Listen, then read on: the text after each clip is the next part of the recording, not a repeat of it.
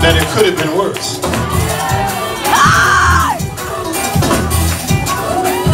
But the Lord stepped in and shielded me.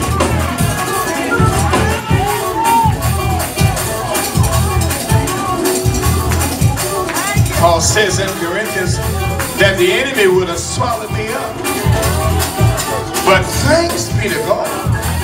Anybody thankful that God stepped in? Would you testify to somebody and tell the Lord did it for me? I don't care who he used to do it, he did it. Tell somebody he did it. You might have been the one, but he used you to do it for me. Tell him, for you did it for me. And God spoke to you.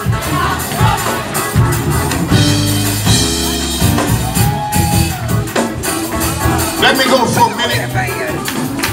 Well, for a few minutes. To the book of Philippians. Philippians is known as the joy letter. I know how in the world can somebody who is in prison write a joy letter? You know, for those of you, if you ever were incarcerated, you would not be writing a joy letter. I want to confess, I don't know what kind of letter I'm writing. I already told the church years ago, I thank God for Elder Marie Brooks and her staff. Stand up, Elder Marie, stand up. Turn around, face the people.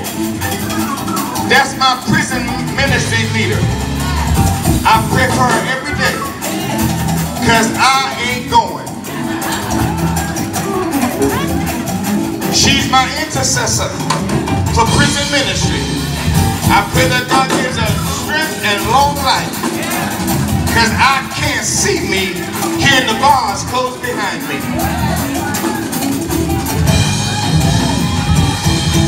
Once was enough. I ain't going back. You don't need to know what happened. It's all right. But the Lord delivered us. Maybe you've never been incarcerated. Maybe you've never been in a prison.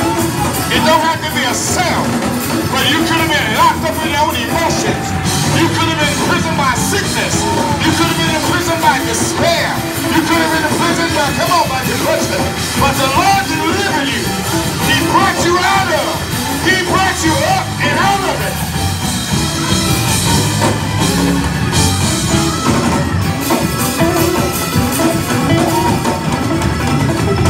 All right.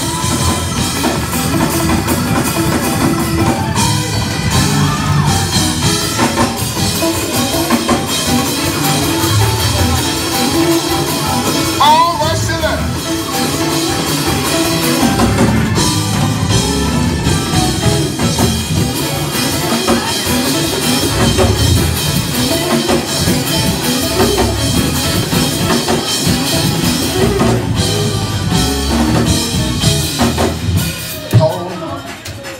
Is in prison, and he writes this letter to the church at Philippi. The concept of joy or rejoicing in these 4 chapters is mentioned 16 times.